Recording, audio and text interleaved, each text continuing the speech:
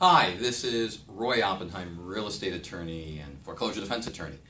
I want to talk a little bit today about an absolutely fascinating area of the law that deals with both bankruptcy law and foreclosure defense. And it's an area that literally intersects, and until now there's been a conflict, not just in Florida but elsewhere, in what it means to go bankrupt and to surrender your property in a Chapter 7.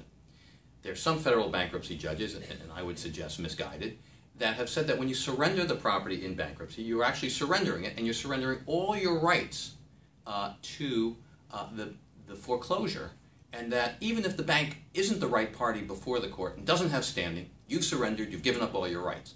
Well, there's some more learned judges, particularly in the South Florida area, that have concluded, these are federal bankruptcy judges, that surrender can't conceivably mean that you're giving up all your rights in the foreclosure and that you subsequently can't defend your foreclosure if, in fact, the party that is trying to foreclose is not even the same party that has tried to participate in the bankruptcy.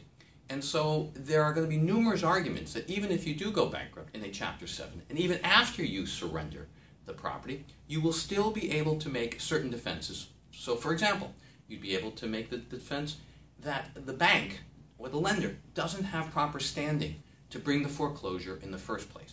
Just because you surrendered the property does not mean that you've surrendered all your rights. By the way, I'm holding this because these kinds of issues is why being a lawyer is so exciting. It is the intersection of different issues of the law and different areas that requires one to think and ponder and figure these things out. And if there's anything that we at Oppenheim Law do the best, is that we figure these things out. And we'll figure them out for you. And if you're in bankruptcy, if you're having creditor issues, my suggestion is you contact a good bankruptcy firm, you contact our law firm, and we will figure this out for you.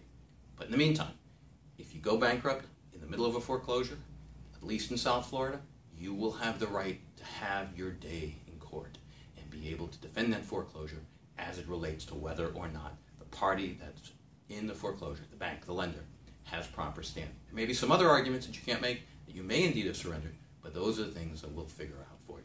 Roy Oppenheim from the trenches. Have a great day.